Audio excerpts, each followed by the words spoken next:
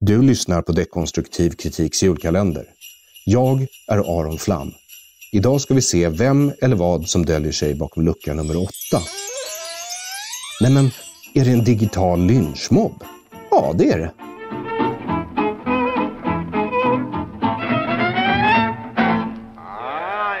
Sweden has been more blessed or cursed, depending on your point of view, by the Me Too phenomenon than any other country on earth. If you don't believe me, please look in the description below this episode on Patreon. There's a link to Patreon in the description below this episode, regardless what platform you're listening on. Please take the time, I urge you. Because I fear my description will not do it justice. There you will see a Google Trends map of the entire world, mapping out country by country the Google statistic for the search term Me Too. Countries range in color from grey to different shades of blue according to how much the search term is used. Sweden is Yves blue. When I'm first shown this picture, Sweden has the value 100, and in a distant second place looms the Netherlands with only 38 points. A drab blue so boring it's hard to look at. 2 days later, Sweden is still at 100, and now Norway has taken second place with a score of only 17. Norway is approaching grey, while we are still the color of a very healthy smurf, proving Sweden is uniquely affected by the Me Too phenomenon. It is astounding and a bit embarrassing. In Denmark, they just laugh at us Swedes. They call what is going on here svenskerier, Swedishness. If it sounds a bit like craziness, it's supposed to. That's the point.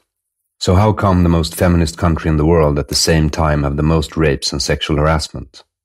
After all, we have a feminist government.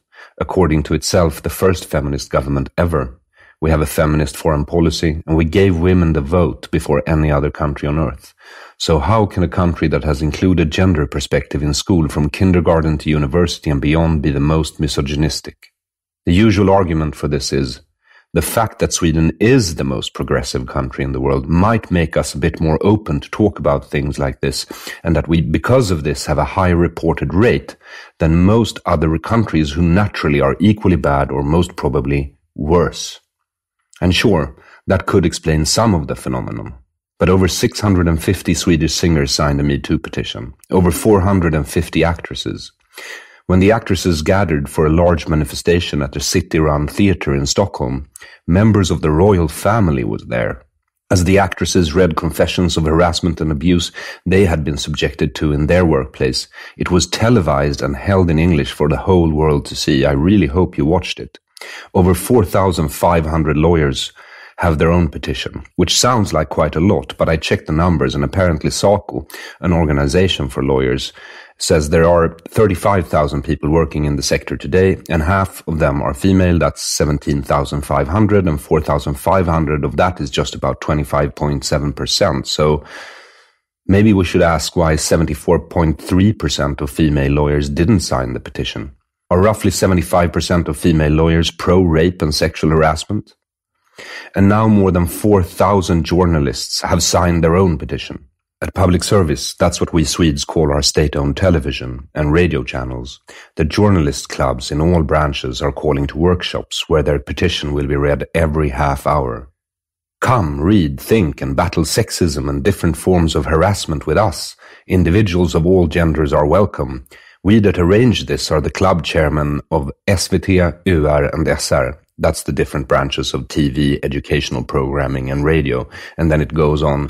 And we would very much want to form a task force to continue to work on this question. Since the 14th of November, the unions are involved, promising to battle sexual harassment business sector by business sector. Apparently 60% of the young female workers in the industrial sector have been sexually harassed. 60%.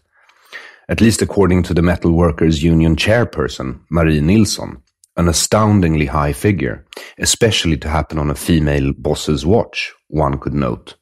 On the 16th of November, the state prosecutor officially recognized the importance of the Me Too campaign for the justice system itself, thus suspending habeas corpus, which, among other things, would guarantee you the right to know what you are accused of and who your accuser is, a fundamental principle in most Western justice system, but rather new to Sweden, I'm afraid. Though it has been made into Swedish law by the European Convention of Human Rights. It was made into law 1994:1219. Now it's null and void. And sure, there are a few voices that are concerned that this might be creating an informer society. A society where anyone can accuse anyone else of being a rapist or a deviant, where lynch justice rules the land.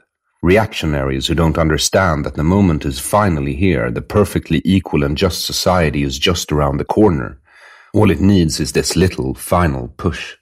We're doing it to get rid of sexual predators after all, and if that costs a few wrongful accusations, a few people who get fired to never find work again, a few more innocent lives ruined in the process, then so be it. Utopia will have been worth it. But it still doesn't answer the question why Sweden, the most feminist country in the world, is at the same time the country most plagued by hatred against women. We have been applying gender science in schools, modulating female behavior to be more like boys, to break the norms, and boys to be, well, less like boys for 30 years now. And sure, the boys' grades are lower than ever. They even suck at math and physics now, but the girls are fucking awesome, so it's not like we haven't sacrificed for feminism. We have gender certified the military, the police department, medicine. Don't ask me how, but apparently biology finally came around to the Swedish way of looking at it. And why is it first and foremost women in media and entertainment and law, powerful women with high education, part of our elites, that seem to have the worst problems? These people, after all, belong to the most privileged group of people that ever lived. And why now? Sweden has, after all, had a real rape epidemic for a few years now, not talked about, not demonstrated against, no hashtags or task forces or group hugs. For decades, women in the suburbs have been complaining of moral police roaming the streets to make sure they cover up and behave like proper women.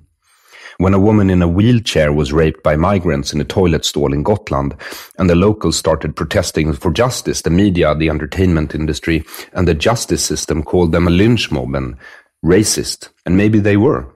But what in that case is the difference? I think that it is precisely because of this that we're in our current situation. Now, sex is the driving force and the most dangerous drive in human nature. Almost everything we do is subconsciously done for procreation. Basically, we're all horny animals. It is not pretty. We want it to be pretty, which is why we invented romance, to make it look pretty, but it's not. Before Freud, human sexuality was frowned upon.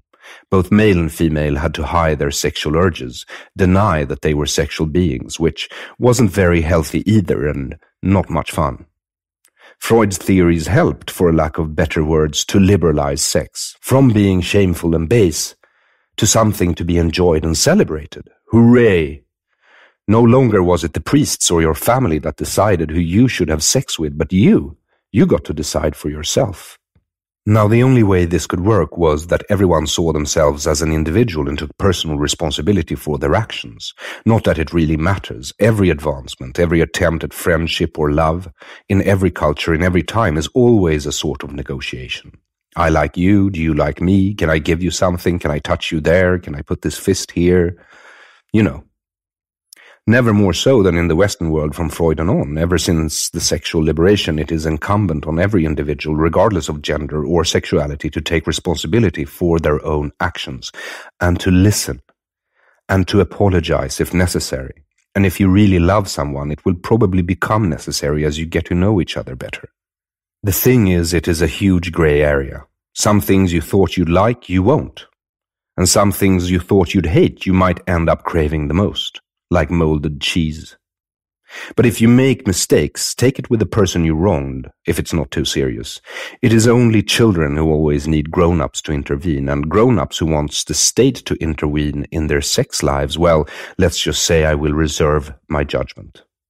The hippie cry from 1968 for free sex was something else.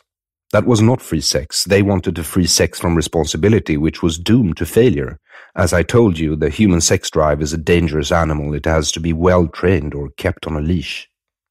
What Me Too and the new definitions of what constitutes sexual harassment does is a direct attack on free sexuality, or like one of my female friends called it, life. It's an attack on life. Because that's what that gray area is. The things that aren't black or white, where disappointment and hurt and shame lies, but also excitement, creativity and novelty. I have been watching this movement since I first encountered it in my early 20s. It made me wary because of its clear totalitarian ideology. I have reported on it and studied it as part of my profession. And they all believe in this triangle, like most conspiracy theorists, where everything is connected. At the bottom of the triangle is inappropriate jokes, sexist slurs, unconscious but norm-reinforcing behavior. And at the top is rape and murder. It's all part of the same structure, so if I laugh at a rape joke in Stockholm, then Cassandra gets raped in Syria by some sort of if a butterfly flutters its wings in China, there's a hurricane in Brazil type logic. Just in this campaign, I've seen one of the movement's leaders say on national TV that it's important that we view an unwelcome text message or joke as the same as rape because it creates the same feeling in what she calls the victim, which is relativizing rape like hell. And she got to do it without the host asking a single critical question on state television funded by citizens. And like all extreme and or utopian movements, I'm not surprised that it has turned out like this.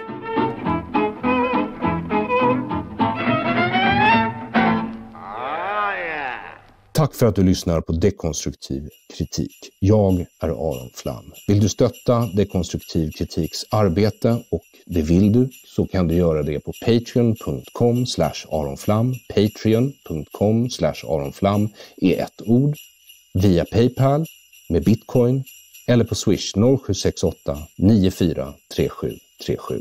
0768 94 3737.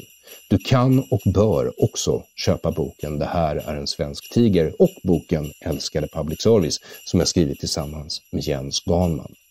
Till nästa lucka, det vill säga imorgon, ha en god tidsenhet.